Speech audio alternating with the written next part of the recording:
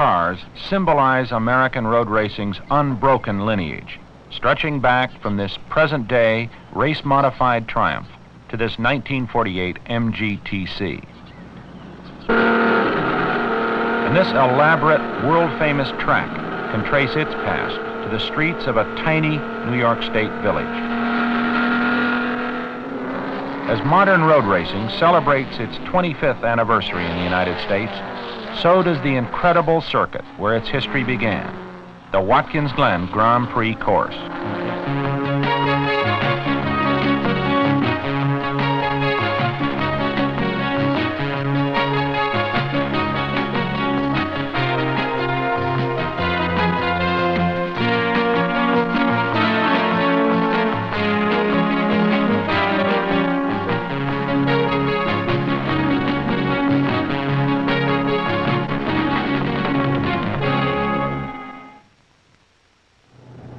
25 Years at Speed is brought to you by British Leyland, maker of these world-famous sports cars, Jaguar, MG, and Triumph. Great to begin with and great today. Squadron, scramble. 40 bandits approaching 10. Good show.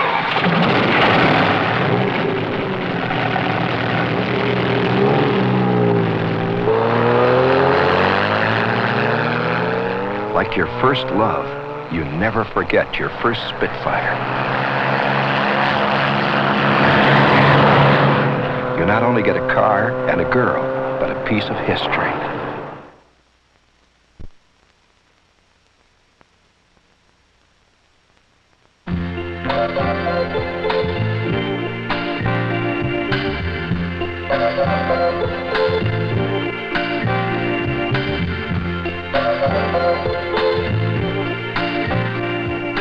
Watkins Glen is nestled in a wooded corner of upstate New York, 300 miles from the great cities of the eastern seaboard.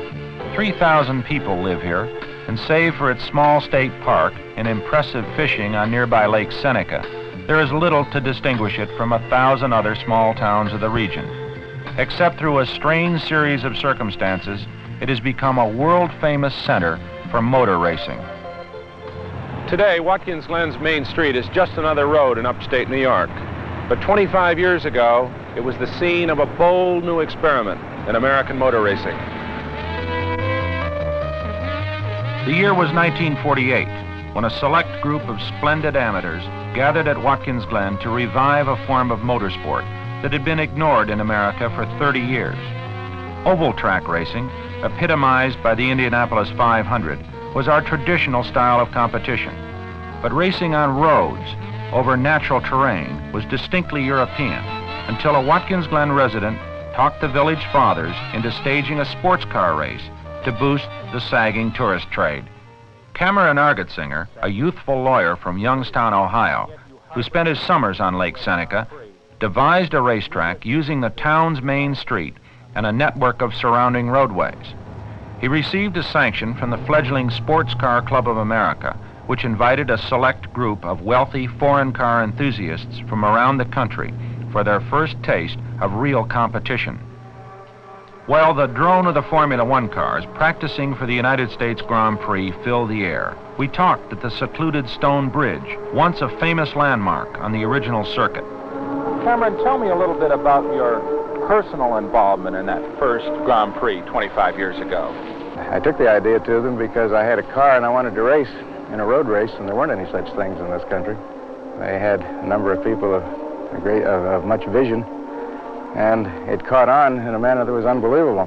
But I'll never forget it. It has to be a very high point in my life. And there were quite a number of people, a surprising number of people. I think the police estimated there were perhaps 10,000. In great expectancy, nobody knew what was going to happen. And then the flag dropped, and it was just an unbelievable cloud of dust and smoke and haze, and we were off. And it's very hard to describe it, but I'll always remember it. You must have had a certain advantage in that you were very familiar with the circuit, at least. My wife was convinced I was going to win it, and it wouldn't be fair to the other people, and they'd all go home mad because I ran it several times a day all summer long. It borders on the impossible to describe the difficulties and hazards of Cameron Argetsinger's circuit. Narrow and twisty, with an elevation change of over 500 feet between its highest and lowest points, it was at best a hodgepodge collection of public roads, and at the worst, one of the most dangerous race circuits ever conceived by man. It's among the most demanding circuits that were ever raced on, ever. John Fitch is one of the best sports car drivers the United States has ever produced. This lean, quiet man from Connecticut drove for the great Cunningham team and is the only American ever to be invited to drive for the vaunted German team from Mercedes-Benz. Now retired to a career as a highway safety expert, John recently returned to Watkins Glen to relive those wild days of the late 1940s. It was all very experimental and astonishing to all of us who were participating. People were kind of uninformed and everybody was learning their job, and we were racing in cloth helmets and no seat belts, and it was just a big wild adventure, a happening, which is retained today. John, with a racetrack sometimes no more than 15 feet in width, wasn't it very difficult to pass? Very difficult. On the back straight that goes under the railroad underpass there, it was like sort of aiming the car, and you hoped you got through. And the road was quite bumpy. The cars would chatter and shake and carry on. I still can picture those Allards slewing from one side of the road to the other. How about the Old Stone Bridge? That's a very famous point on the circuit. Was that a particularly difficult section as well? Well, people treated it with the respect it deserved, and not much happened there because it was so obviously unforgiving that you didn't take liberties with it. Was it a tiring course to drive? Gosh, I think people were so keyed up in those days, and it was also new and exciting, and the races were not very long, that nobody thought about that. I'm sure it was exhausting, mentally. At least. The fastest part was the downhill, big sweeping bend there, and I don't think anybody knew how fast the cars went, because the speed was sort of over the design of any of the small cars of the time, and the big cars, you just couldn't even glance at a tachometer for a split second. You know, you wouldn't conceive of any kind of motor competition on a circuit like this today. It'd be out of the question.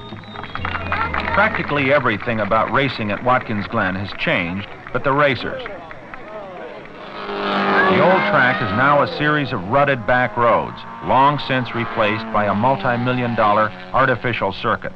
But the men who race there are essentially the same.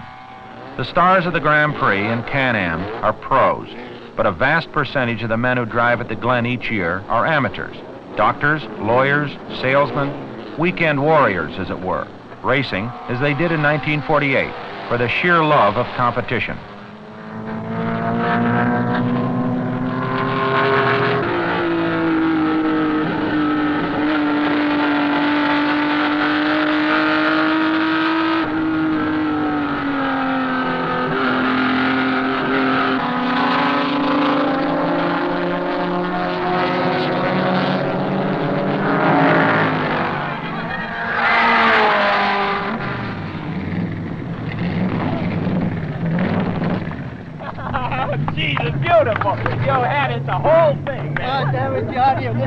Well, I couldn't be happier if it was me sitting in the seat.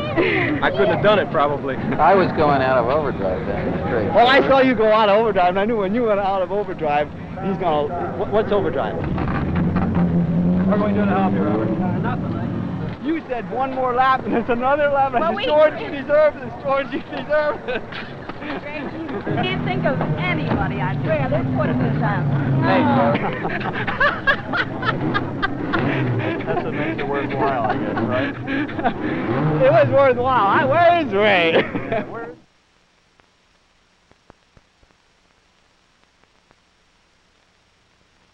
The Watkins Glen Grand Prix was staged on the old network of public roads for 5 years. Its success triggered similar races to be organized at places like Elkhart Lake, Wisconsin, and Pebble Beach, California. The cars got larger and faster, and crowd control bordered on the chaotic. Sanctioning squabbles and financing problems compounded the difficulties, and in 1952, a spectator was killed by a speeding race car.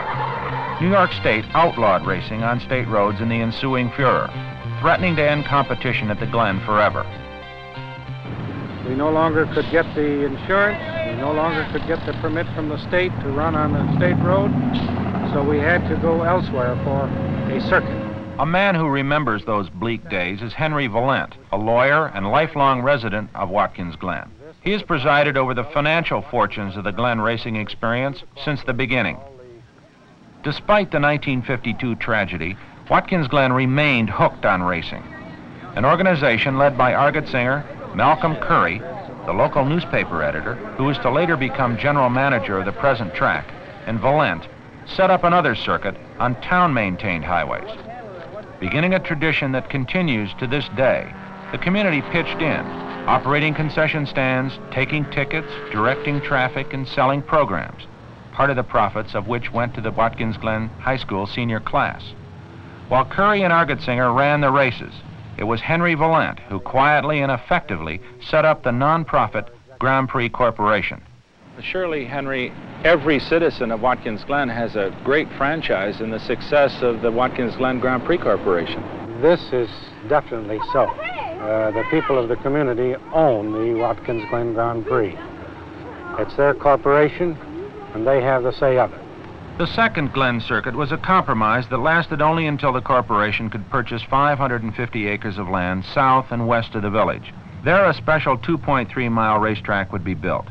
Its designer was William Millikan, a brilliant engineer from the Cornell Aeronautical Laboratories, and himself a respected driver during the early days of the Glen. Bill, when you conceived the racetrack in late 1955, what were you looking for in terms of design qualities? Well, of course, we were trying to get a pretty high lap speed. As I remember it, Cam Argetsinger was interested in having one of the fastest circuits in the country. And then, of course, we were interested in getting a circuit which, even at high speed, was a relatively safe circuit.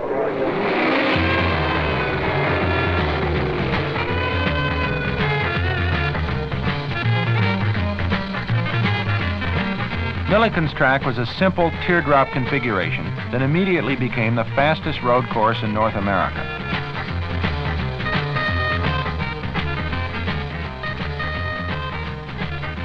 As the organizers and the community plowed profits back into the facility, its stature in the racing world increased.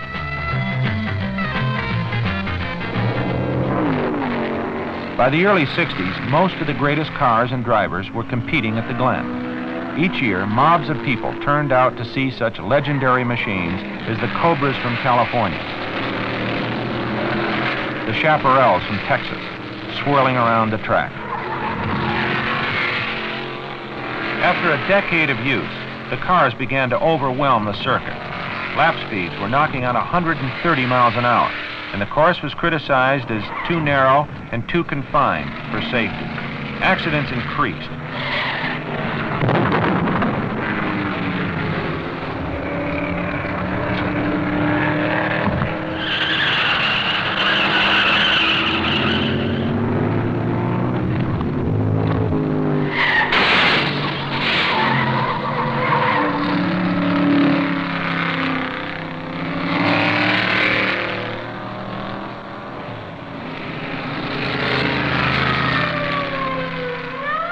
Although serious injuries were avoided, the management decided to begin a multi-million-dollar remodeling program. A new extension increased the circuit length to 3.3 miles. Bill, in 1971, you added a mile to this circuit. What was the specific intent of that extension? Well, there were many intents, in fact. One, of course, was to come up with some better spectator area. Of course, another was to continue to improve the safety of the circuit, which we did by widening it. You remember we knocked off the top of the hill up here so that we had better sight distance. Of course, we went in for a lot of guardrail. Many other improvements, including moving the start-finish line. How do you feel about it in terms of driving challenge? As far as I can tell in talking to the various drivers, they feel it's a very challenging circuit. I think the additional part that we added really added a lot to it. Before, the course was too straightforward. There were only about 5 turns, and it definitely put an emphasis on power. now it's more of a driver's course, and I think everybody likes it better. Well, this new loop that you've added and the new service on the pit area, I mean, it really is. It's obviously now in the top class. It's one of the best racing tracks. It's very interesting. There are many areas where you can lose or gain an awful lot of time, and that's what makes it very interesting, actually. Well, I think it ranks right up with the top of the circuits around the country. I think the track now is one of the most beautiful racetracks in the world today, and I can only compliment everyone for it. Down the main straight here, guardrail pretty close to side road, very nice and safe. Up to just under 200 yards, brake hard. Car swoops around a bit over the bump, down to fourth gear, to a long looping end corner here. The old circuit has gone to the right, we go straight on through the bump, over the rise, down to the sharp left hand, down to third gear again. Nice smooth corner. A quarter century of high-speed growth. Watkins Glen now ranks with Indianapolis and Daytona as one of the 3 most famous racetracks in America, and it stands among the very best in the entire world. As the site of the United States Grand Prix, its rise from those ragged days of 1948 surely qualifies Watkins Glen as one of the most astounding and unlikely success stories in sporting annals. Back up the old course, tightest corner on the new track. Tight left hand to keep the wheel off the inside edge, let the car go right to the outside. Wait for the guardrail.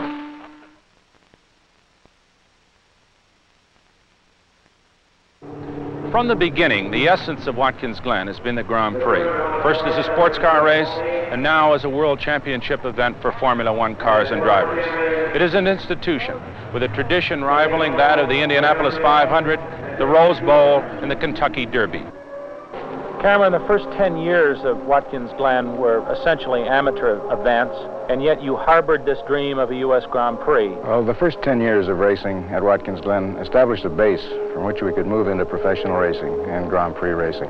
From the time we actually were awarded the Grand Prix of the United States until the date of the race was a little less than 8 weeks. So it was pretty rushed, both in promoting it and organizing it. We expected a huge crowd. We had a huge crowd. And that morning, I remember driving around the circuit and seeing white shirts in places where never before had there been spectators, and being scared to death. Our safety precautions were sufficient.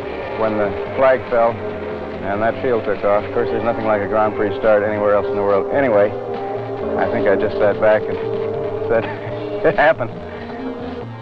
Well, this was a gamble because it had failed at 2 other racetracks in the United States prior to that. Therefore, it would seem that that step into Formula One racing, with all of the major expense it involved, had to have been a turning point for Watkins Glen. Yes, there's no question it was. It had to be the major turning point, probably the single greatest accomplishment of those of us who were involved in Watkins Glen racing from the beginning.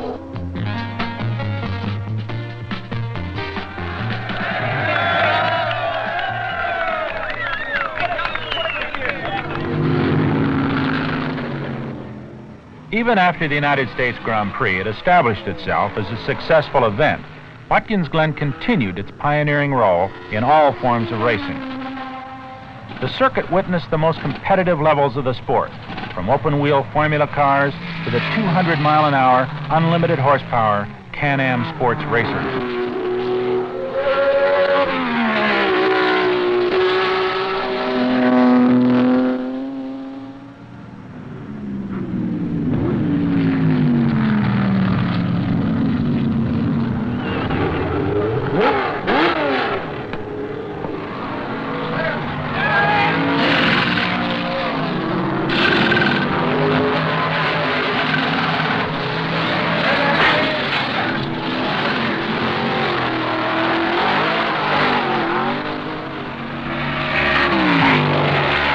While racing at the Glen features variety, its public image thrives on a single event, that great autumn happening known as the United States Grand Prix. October is the traditional month for racing at Watkins Glen. The first race took place then, and that custom has been carried on to this day. But now the United States Grand Prix attracts perhaps 100,000 people, and the Formula One circus, the elite of the international racing scene. The silver anniversary purse exceeds $250,000, making it the richest road race in the world. But somehow, the track that Prix, Argetsinger, and Valent created embodies more than the giant crowds and the blockbuster purses. The racing community returns to the Glen each year for broader reasons than the pursuit of speed and riches. I think the whole community of Watkins Glen put their whole heart and soul into this race. I think they've done a fantastic job. They deserve every credit. But the amount of people that turn up to watch this race and make a weekend of it, or more than a weekend, is quite startling. I'm amazed to see, and it seems to be becoming something of an institution now, and I think that's a good thing.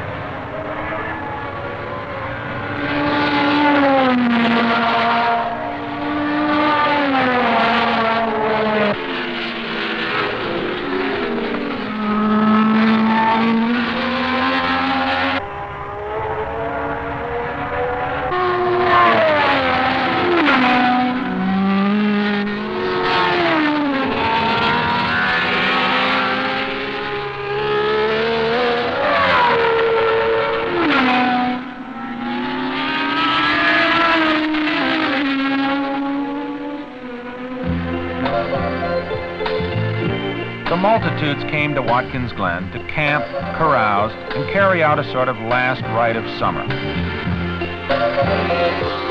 From their vantage points behind the fences, they watched Jackie Stewart, undisputably the finest Grand Prix driver of the day, win an effortless victory.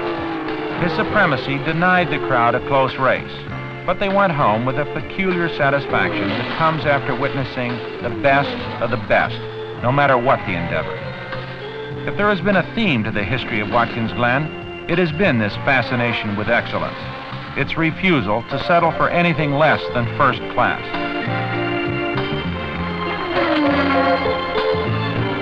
If pride rather than people was the measure of a community's size, Watkins Glen would surely be one of the largest cities in the world.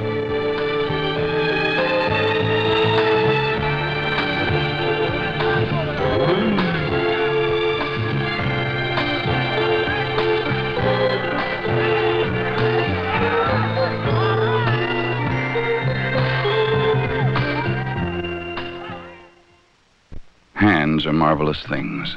They can put together something as rugged and reliable as a front disc brake, or as precise as a carburetor. They can assemble a 4-speed all-synchromesh gearbox, or guide a race-proven engine into an all-steel monocoque body.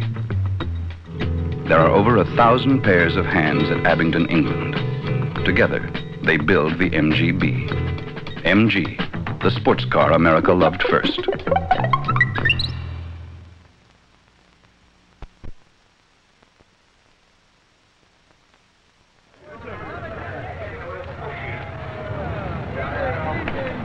The completion of the United States Grand Prix marks the 25th anniversary of competition at Watkins Glen. Will Watkins Glen be here 25 years from now? While the future of racing is unclear, its success is most certainly tied to tracks such as this. If the tracks fail to grow, the sport will fail to grow as well. But as long as racing attracts the kind of bold enthusiasm that has been such a vital part of the Watkins Glen history, its future seems bright indeed.